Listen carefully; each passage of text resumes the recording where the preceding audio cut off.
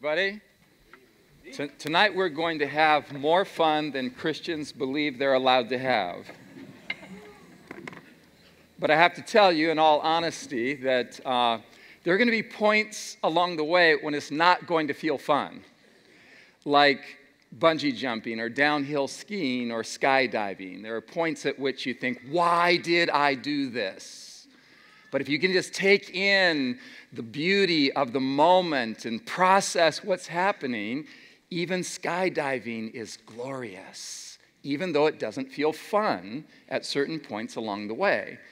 Now, we're going to begin our fun this evening with a little bit of a theological riddle. I'd like to play with your minds just a little bit. There's a figure in Christian history who has gone down in Christendom as an individual who is both famous and infamous. I mean, there's positive and negatives about this guy.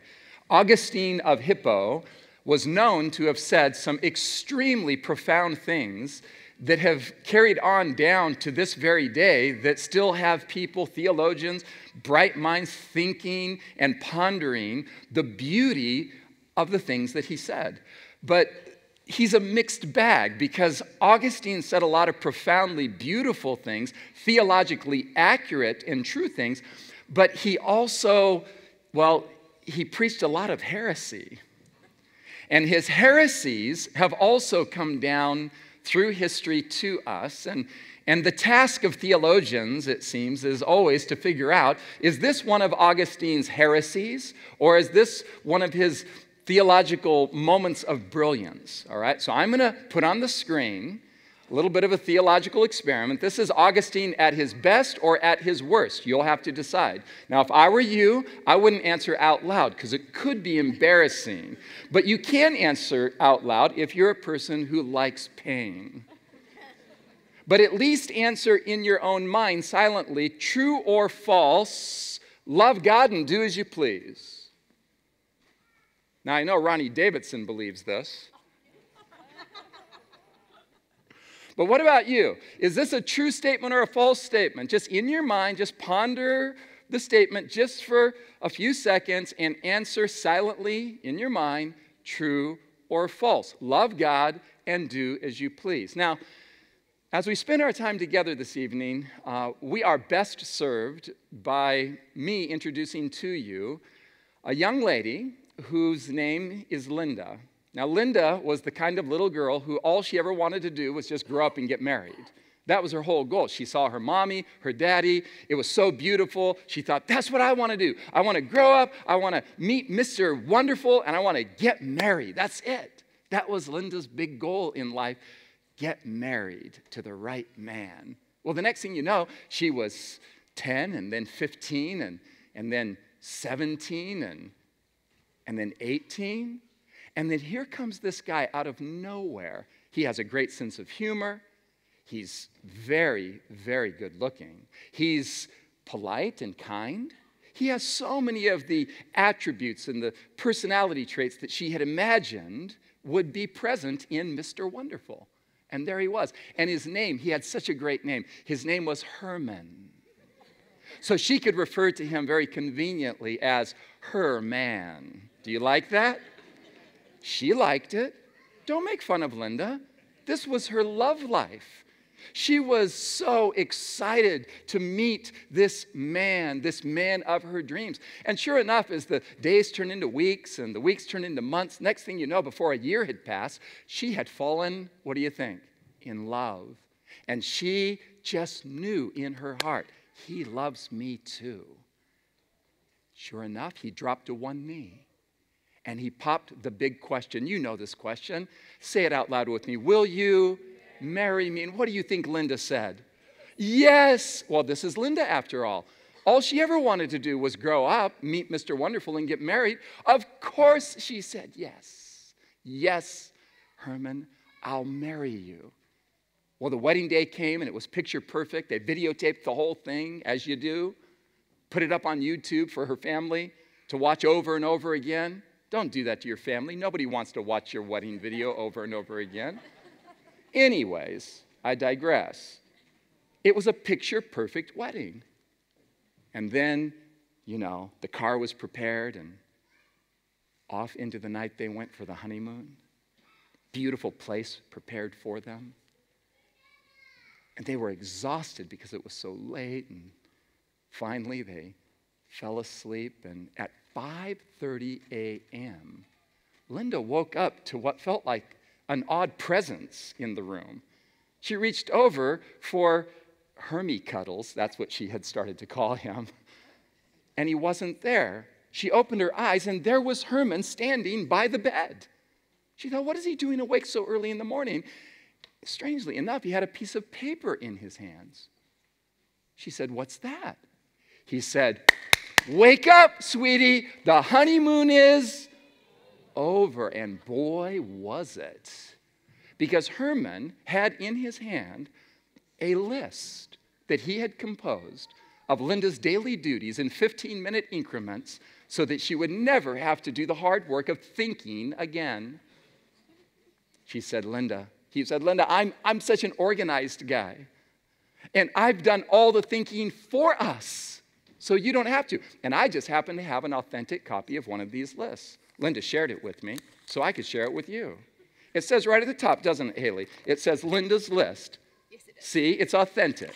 This is Linda's list right here. And Herman, he handed it to her. She sat there in bed at 5:30 a.m. And sure enough, it said 5:30 a.m., first thing on the daily schedule. 5:30 a.m., awake and shower. It's Linda's list, not Herman's list.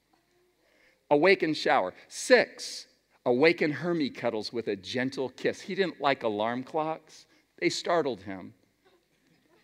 Awaken Hermie Cuddles with a gentle kiss. 6:15, breakfast preparation. 7 a.m., serve breakfast. 7:45, meet husband at door with appropriate jacket in hand. In parentheses, pay attention to the weather.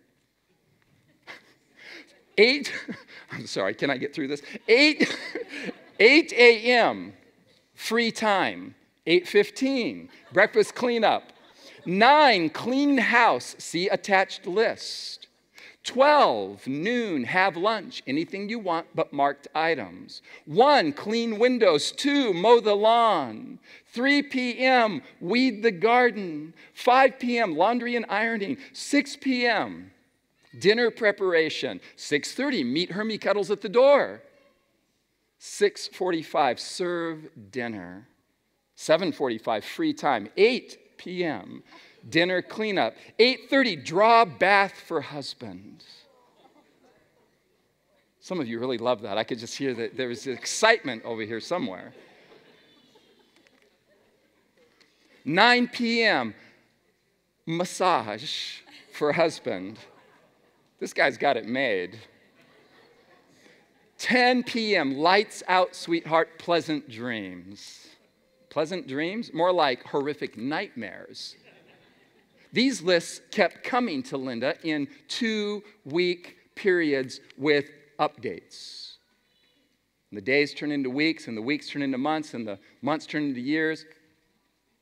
10 years had gone by with these lists collecting, and Linda, with building anxiety, trying to obey the letter of the list, trying hard to please Herman. And then after 10 years of marriage, from unknown causes, Herman dropped dead. Praise the Lord.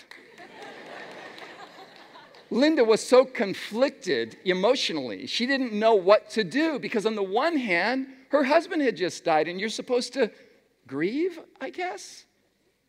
And she knew she ought to, but she couldn't. But she tried because she had mastered the art of trying and failing and trying and failing.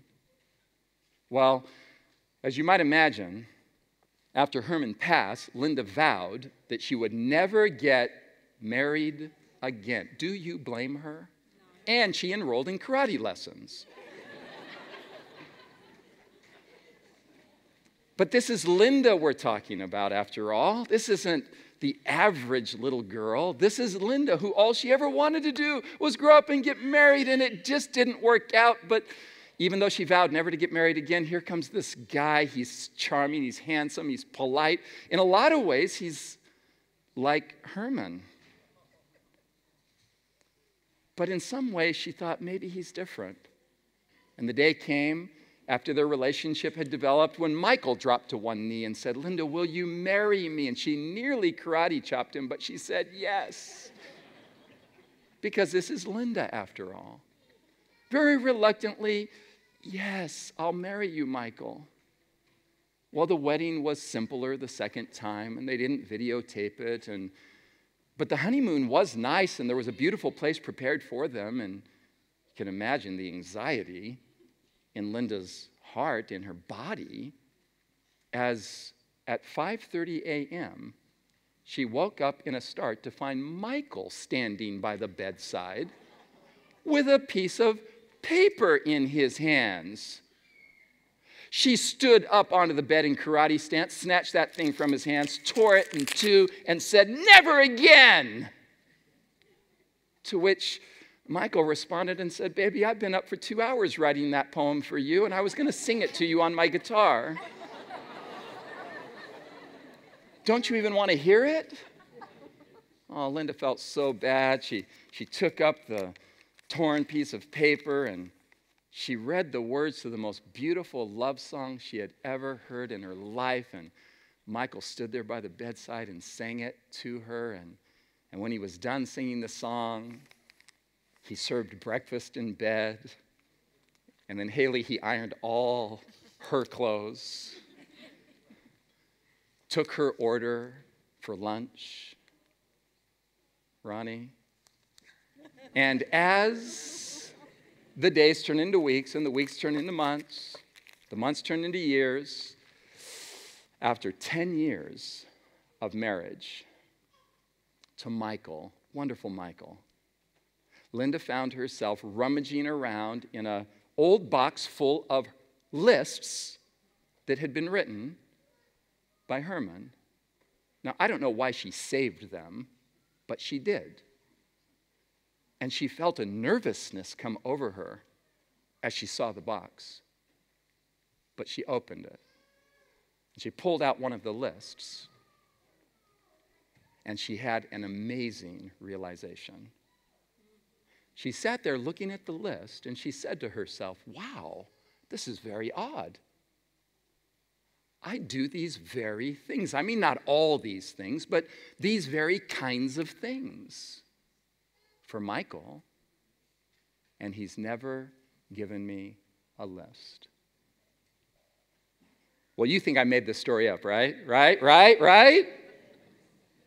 Well, I kind of did. But it's from the Bible.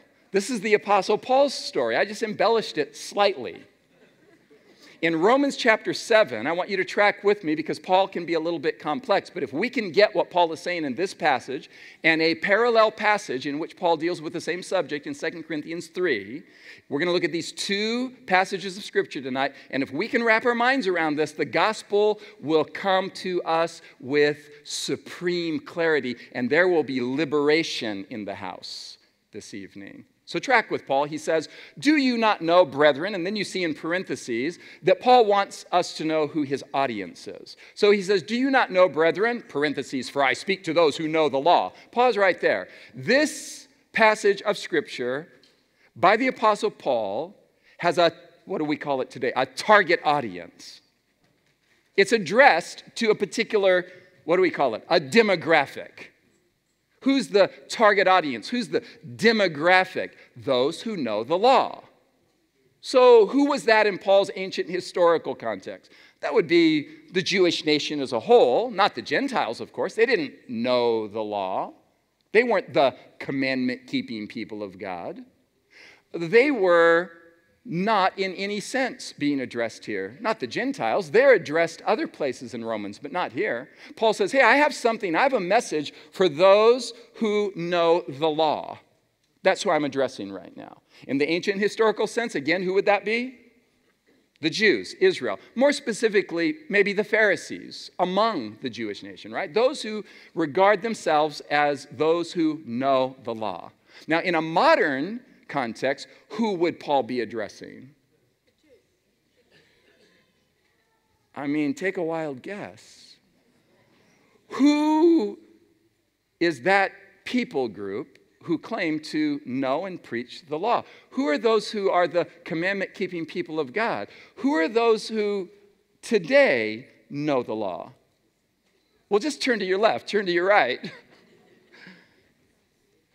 Paul would be addressing Seventh-day Adventists, wouldn't he?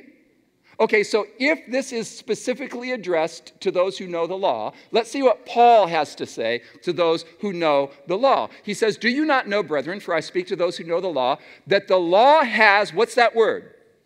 "Dominion over a man as long as he lives." The law has dominion over a man as long as he lives. Does that sound positive or negative to you so far? This idea of the law having dominion. Positive or negative? Just off the cuff.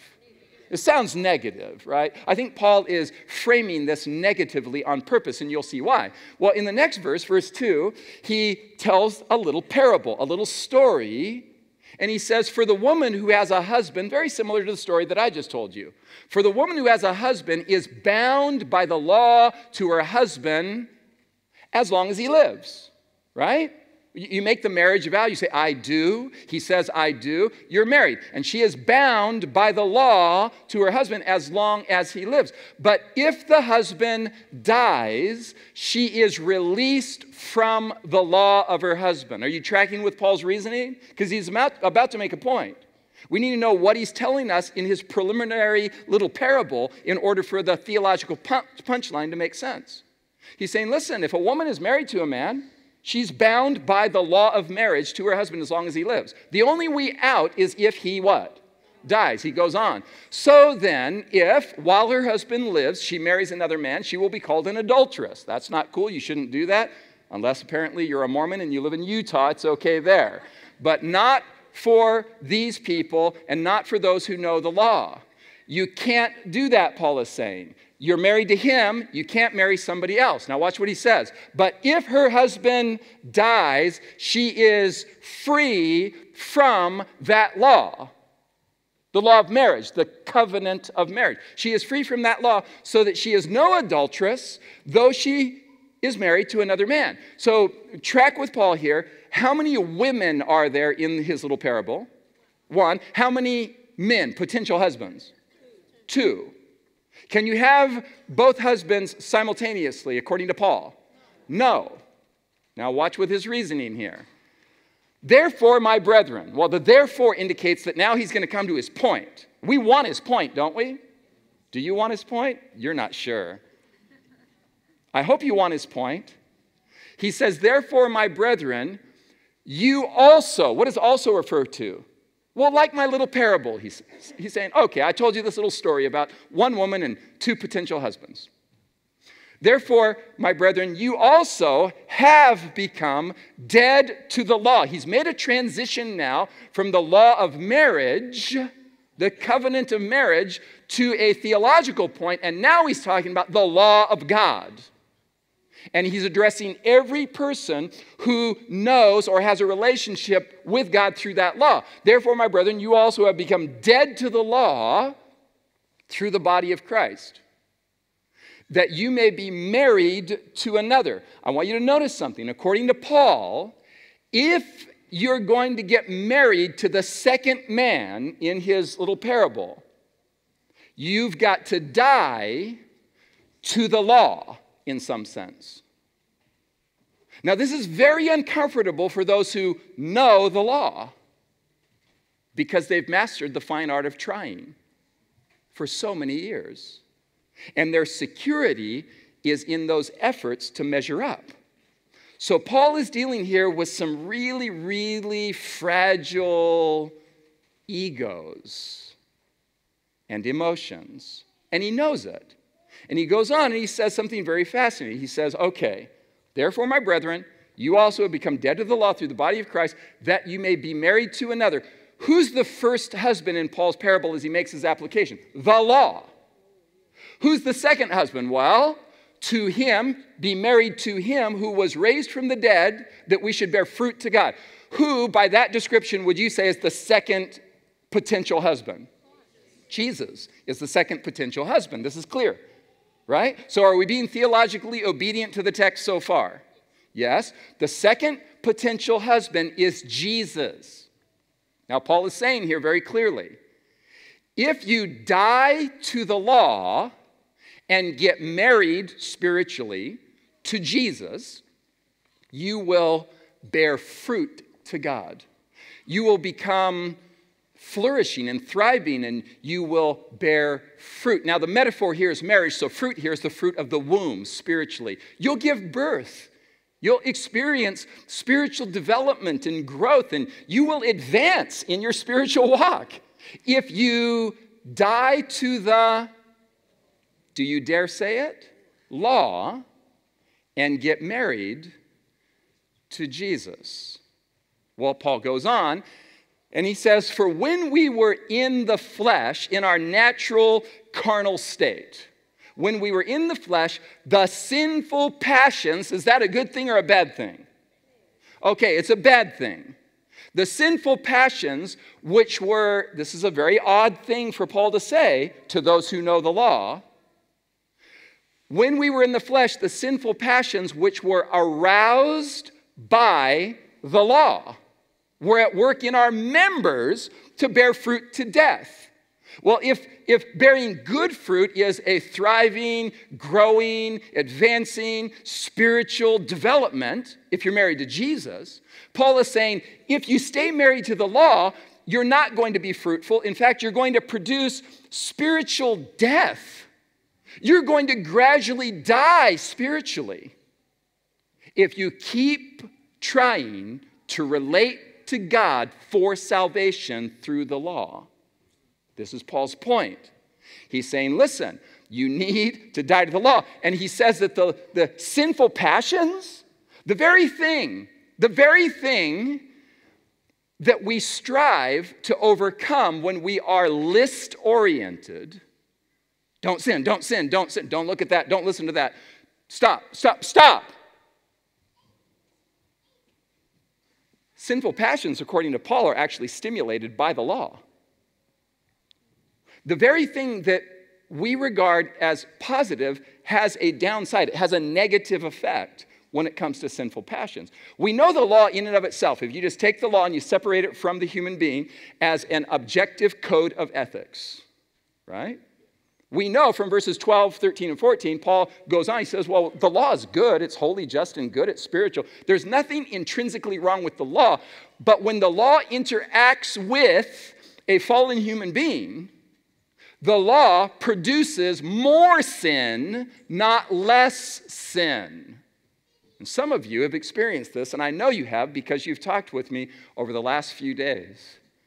There are people in this room right now who are on anxiety medication because of legalism-induced anxiety. You've told me. You've said, the only way I've survived Adventism is to self-medicate.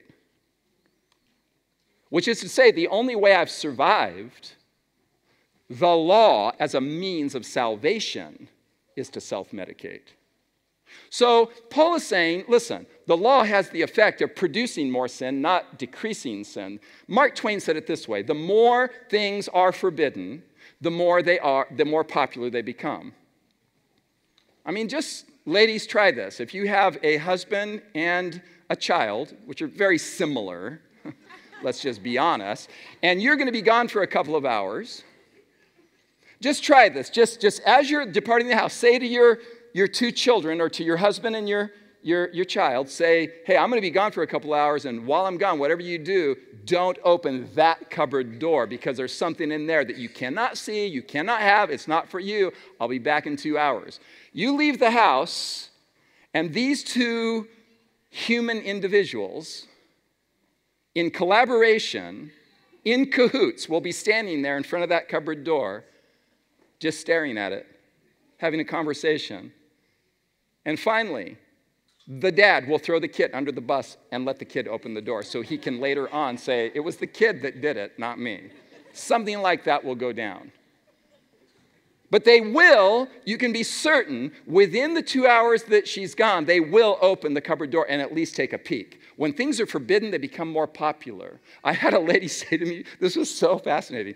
I wrote this book a number of years ago with a kind of provocative title, but it's a title that comes from the Bible, actually. And the title is A God Named Desire. A bunch of people hated that title. They were like, what are you talking about? And then I showed them in the Bible where that language is, and they're like, oh, well, I guess I have to like it because it's in the Bible. Well, this book, this sister came to me and she said, I just read A God Named Desire. And she said, I wanted my teenage boy to read it really bad. He's like 16 years old, and I just wanted him to read it. And so when I got done reading it, she said, I went across the room where he was sitting over there, and I was about to demand that he read this book. And just as I was approaching him to demand that he read the book, I remembered something I read in the book. And I said to my son, you see this book right here? This is not for you. Don't you dare read this book. There are things in this book that are not for somebody your age should never encounter some of the stuff in this book. In fact, I'm going to hide this book away. You may never touch this book. She went and she put it somewhere that she knew he would know. Later that evening, she went to his room, knocked on the door. As she opened it, he was shoving the book under his pillow. When things are forbidden, they become more popular. We want what we can't have. So Paul is saying, listen, when the law says no, something in your flesh says yes. That's his point. Now watch this. Paul is so brilliant. But now we have been delivered from the law. Now, you don't like that any more than I do. Like Paul, we want to proof text our way out of the gospel as Seventh-day Adventists. We want to jump to some dangling text that keeps us in bondage to the law. When Paul is trying to deliver us from the law in a way that is, in fact, our deepest and most profound need. He says, for now we have been delivered from the law, having died to what we were held by. Grammatically, what are we held by in the text? The law. It's holding us. It's got us in a stranglehold. So that we should serve in newness of spirit and not in oldness of letter. So when Paul's gospel formula is taken on board, do we cease serving God? Look at the text. Do we cease serving? No. Our serving takes on a different quality, arising from a different place. We do serve, but in newness of spirit, not in oldness of letter. Now, he says that those who believe the gospel are delivered from the law. So I wonder if you would just engage in a little exercise with me. This is going to be hard. You will have to form your lips as a Seventh-day Adventist to say words you've never said before. It will be very uncomfortable. It will feel heretical, in fact. But let's just see if it's possible for us to say this. I'm a Seventh-day Adventist and I've been delivered from the law. Okay, all together now. Just see if we can pull it up. It'll feel strange. It won't feel right. For a minute, for a split second, it'll feel so wrong. But if you can pull it off, there is liberty to be had. So all together now, I'm a Seventh-day Adventist and I've been delivered from the law. Now, for those who won't believe anything unless you have an Ellen White quote, I have one. Okay. So here's what it says. Track with her. She says, let the law take care of itself. Let the law take, what does she mean by this? Let the law take care of itself. We have been at work on the law until we are as dry as the hills of Gilboa without dew or rain. I've never been to those hills, but they sound pretty dry. And her point is that spiritually, you will wither and decay and die if you keep focusing on the law and I gotta and I should and I better and I ought. She's saying, let the law take care of itself. The law's a big boy. You don't need to preside over the law. We've been at work at the law until we're as dry as the hills of Gilboa without dew or rain. Let us trust in the merits of Jesus Christ of Nazareth. So she's saying, let's shift the weight of our trust to Jesus and his merits. Watch this. The theme that attracts the heart of the sinner is Christ and him crucified. Now watch this. On the cross of Calvary, Jesus stands revealed to the world, and this is some of my favorite language in the writings of Ellen White, right here. Jesus stands revealed to the world in unparalleled love. That is love that has no parallel. Nothing matches it. There is a love to be discovered in Jesus that is downright mind-blowing in the vernacular. Check this out. Present him thus. What's thus refer back to? Unparalleled love. Present him thus to the hungering multitudes, and the light of his love will win men from darkness to light. Present him thus to the hungering multitudes, win them from darkness to light. Little typo in the slides there. Are you all upset now? Calm down. Okay. From transgression to obedience and true holiness. Okay, so for those of us who are the, keep the law and get victory over sin police in Adventism, chill. According to the prophet of God over this movement, the issues of obedience and holiness somehow take care of themselves in the light of God's love. If the gospel is preached with power and clarity, you're not going to produce more sin, but less sin, because people will become mature spiritually. They'll be able to distinguish more clearly between what is good and bad for them, and they won't need you to police them. According to this statement, and according to what we're reading in Paul, there's one of two ways you can go about your spiritual walk, your spiritual development. You can relate to Christ through the law for salvation. So your primary mode of operation is to relate through law to Christ for salvation. Or you can flip the metaphor and you can relate to the law through Christ.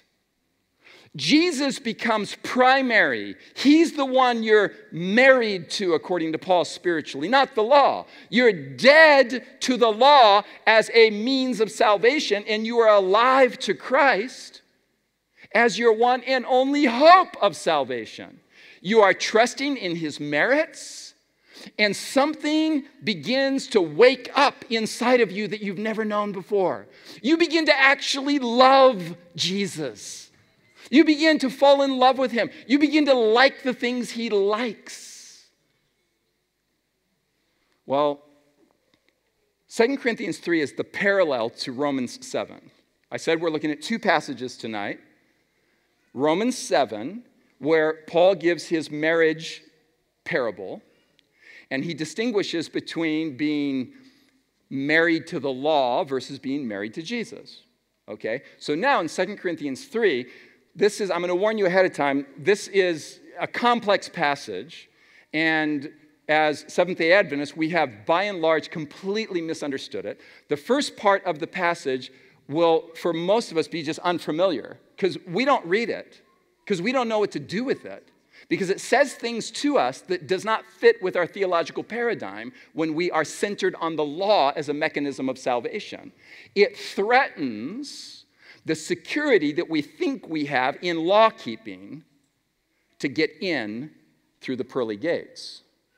So it's not going to set well for a minute. But track with Paul's reasoning. He's a little complex here. He says, God has made us, speaking of himself and his little posse of missionaries who are going around preaching the gospel. And this would apply to you and me. I mean, I would apply this to all of us as followers of Jesus. We've all been made sufficient ministers of the new covenant. You and I are called upon to represent to the world in our preaching and modeling of the gospel the new covenant, not the old covenant. Because Paul says here, we have been made sufficient ministers of the new covenant. not of the letter. Remember that language in Romans 7? Not of the letter, but of the Spirit. And then he makes this profound statement. For the letter does what, everybody? The letter, and what is implied here? The letter of what? The law. The letter of the law kills, but the Spirit gives life. So I'm going to ask a simple question as we move through the passage. The letter kills in what sense? What does he mean the letter kills? You just read the Ten Commandments and biologically drop dead? No. The Apostle Paul is talking here about theological, spiritual realities, but there is a biological element.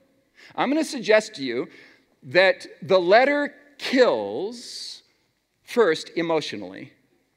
It deadens your sensitivity to Jesus. It turns you into a cultural formalist. You go to church, you go through the motions, you pay your tithe because you should. I have friends, Loma Linda Medical School. I've done a lot of work at Loma Linda in the past where I've gone there and studied with groups of students. And this is the funniest thing that I've ever encountered, and yet it's not funny. It's very tragic. These friends, all medical students, committed Seventh-day Adventists, and simultaneously backslidden from the gospel. So when the weekend would come, they would go over to Reno, Nevada to gamble right up until sundown on Friday. Then go to their hotel room and keep the Sabbath. Waiting. Sundown Saturday night, back to the gambling. And paying tithe on all their winnings. Which you don't win a whole lot, but you get the point. Do you see what's happening there? The letter kills emotionally. The letter kills spiritually. It has the effect of draining your spiritual energy when you are continually in a frame of mind in which you feel obligated to keep the law in order to get God's favor. It kills relationally. Seventh-day Adventist homes around the world are oftentimes a testimony to the relational wreckage that legalism produces in the home. You raise your children with a law-centered, list-centered Adventism, you will lose them. You will either lose them entirely because they'll just bag the whole thing and run away, never to return, or you will lose them while they remain slaves to the denomination. But they won't be alive to Christ. And I'm going to suggest to you that the letter even kills biologically. A whole lot of evidence has come in the last 20 years to indicate that legalism or a sense of condemnation actually produces a terrible biological impact. Have you ever been so stressed out that you feel it in the pit of your stomach? Of course you have. Well, legalism is lethal. That's what Paul is saying to us. It destroys us. It eats away our spiritual interior. Until finally, and I've met people over the years, where people are physically ill because of their belief systems. The most miserable person in the world is a Seventh-day Adventist who doesn't know Jesus. Which is to say that the most miserable person in the world is a Seventh-day Adventist who knows the doctrines, the do's, the don'ts, the commandments. Jesus is coming soon. The investigative judgment is underway. Are you going to make it? Probably not, but try. Amen. Let us close with prayer. What a great camp meeting we've had. And then you go about your business trying until you need medication just to deal with your religion.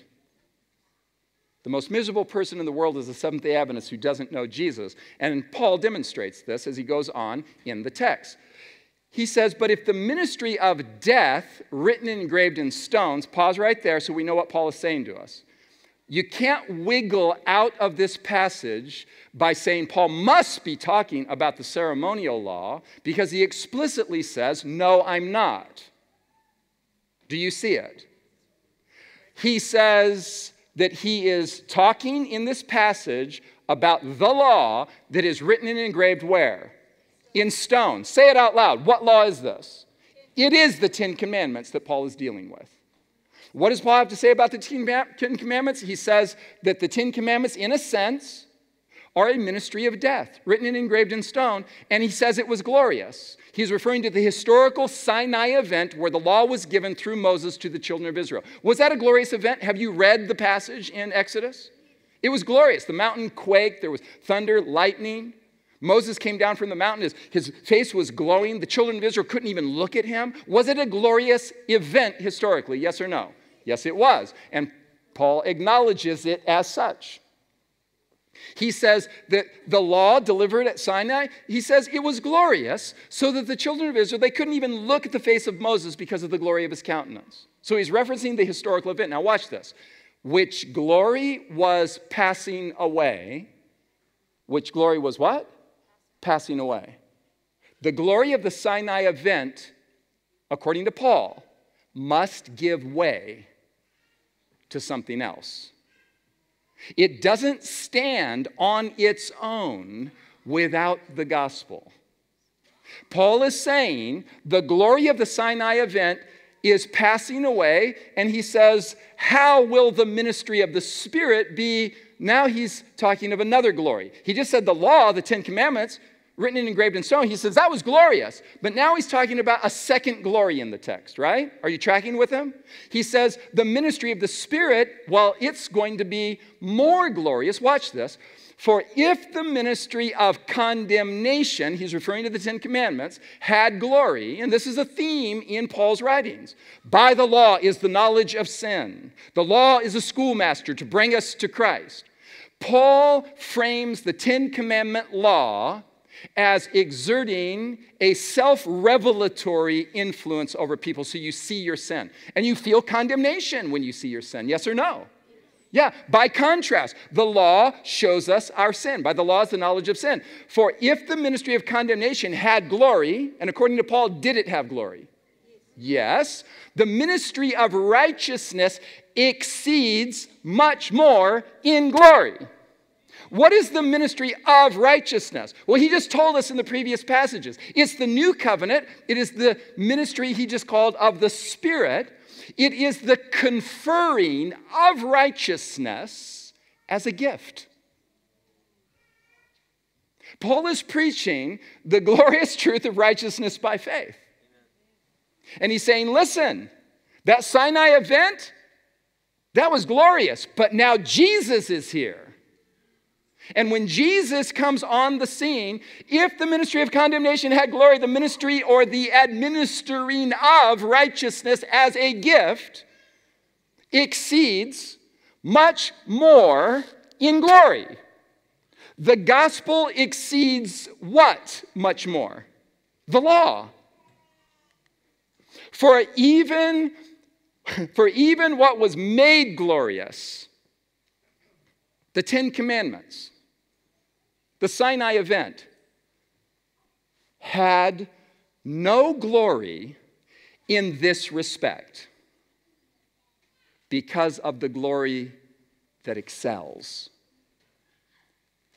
I want you just to imagine that you just woke up to life one evening and there's a full moon.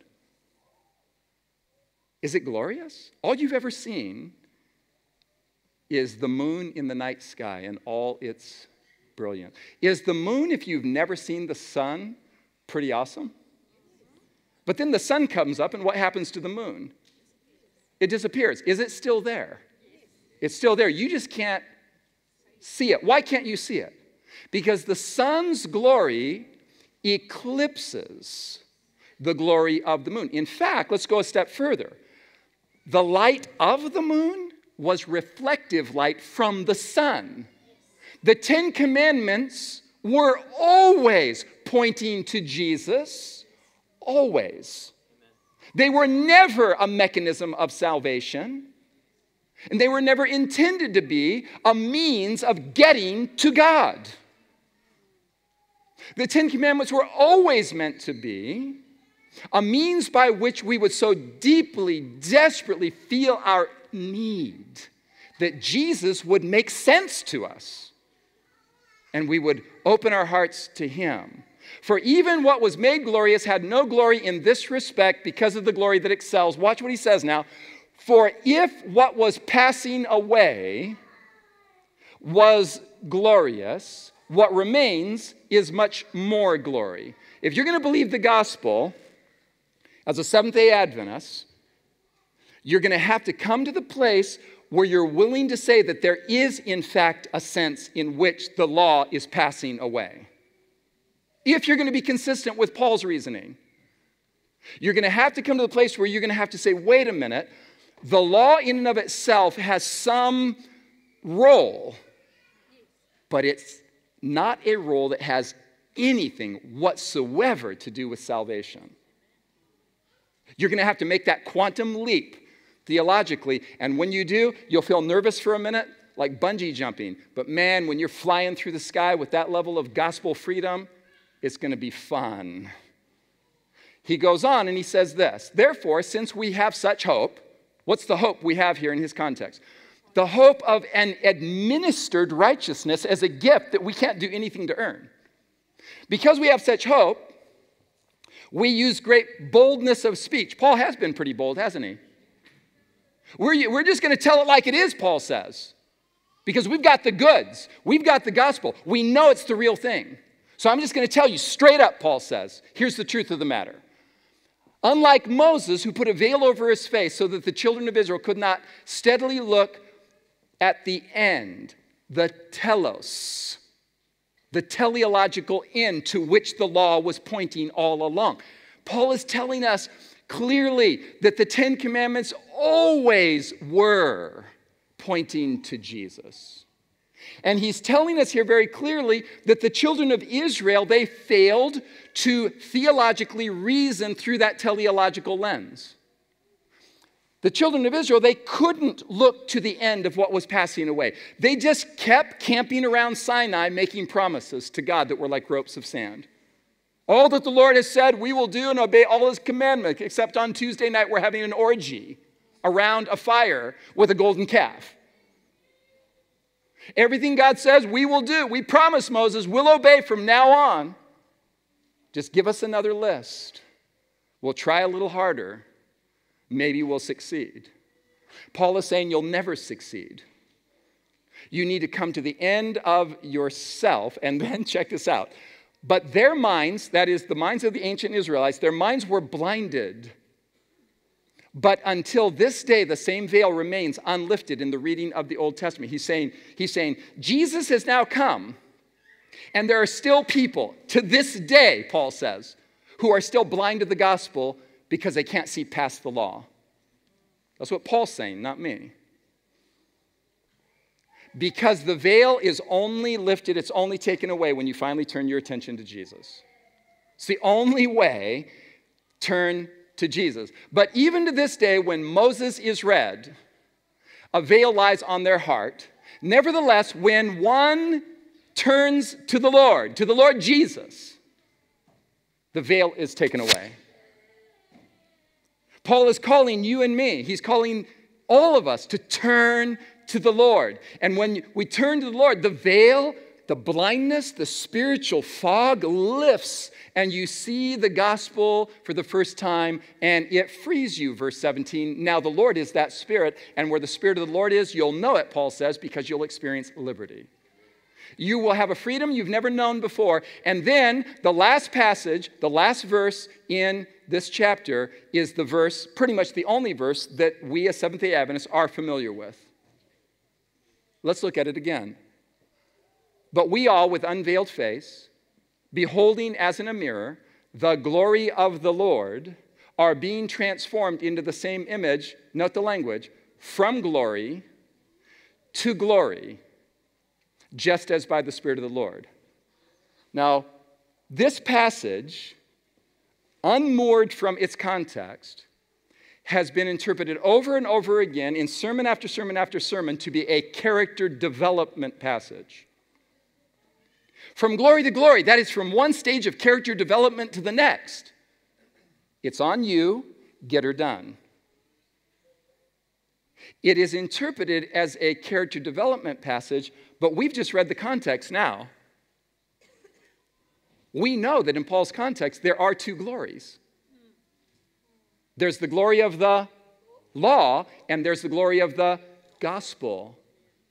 This isn't a character development passage. This is a paradigm shift passage. Amen.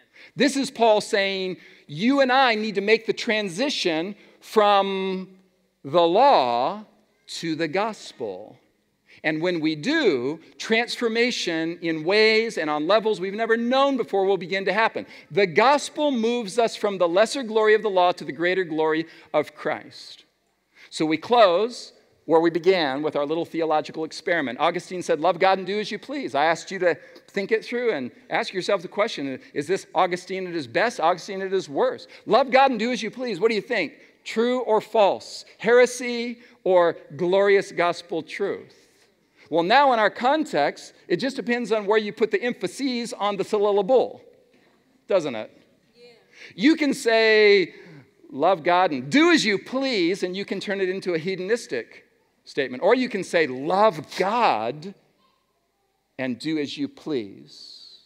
Because the love of God as the emphasis has an influence. Ellen White says it this way, all true obedience comes from the heart. Where does it come from if it's true obedience? The heart. And that implies that there can be what kind of obedience? A false obedience, an appearance of obedience. All true obedience comes from the heart. It was heart work with Christ. And if we consent, he will so identify himself with our thoughts and aims, so blend our hearts and minds into conformity to his will, watch this, that when obeying him, we shall be but carrying out our own impulses. What? What? Can you imagine, just try this for a minute. Can you imagine doing anything you jolly well please, and the whole time you're doing what he pleases? Because you're in love. And why are you in love? Because you tried hard enough and pulled it off?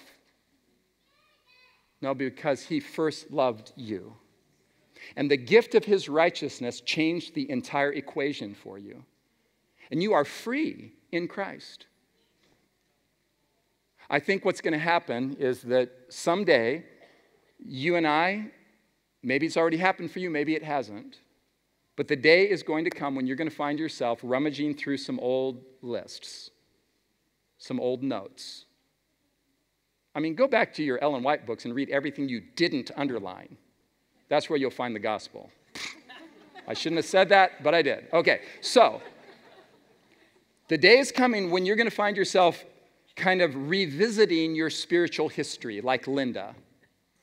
And it's going to dawn on you suddenly out of nowhere. You're going to say something to yourself like, wow, I've been trying and trying and failing and trying and failing and medicating against my religion. I've been trying and trying and failing, but wow, something's happened because now I find myself doing the very things that I never could do because for the first time in my life, I'm head over heels in love with Jesus because of his love for me. I have died to the law as a mechanism of salvation, and I have gotten married to Christ. Father in heaven, thank you for your love, your goodness. Thank you for the glorious gospel of Christ and the gift of righteousness. Thank you, Father, that you have revealed to us through the sometimes complex and difficult to understand maneuvers of Paul and his theology. But nevertheless, Lord, we have paused and we have thought carefully about what he's saying. And Lord, there is great light in what Paul has given to us in these passages tonight. I pray, Father, for all my friends here, my brothers and sisters in Christ, that we would all somehow see Jesus as our only hope, as our best friend, as our spiritual husband, that we would fall in love with him, Lord, and we would be free in Christ. in whose name we pray. Amen.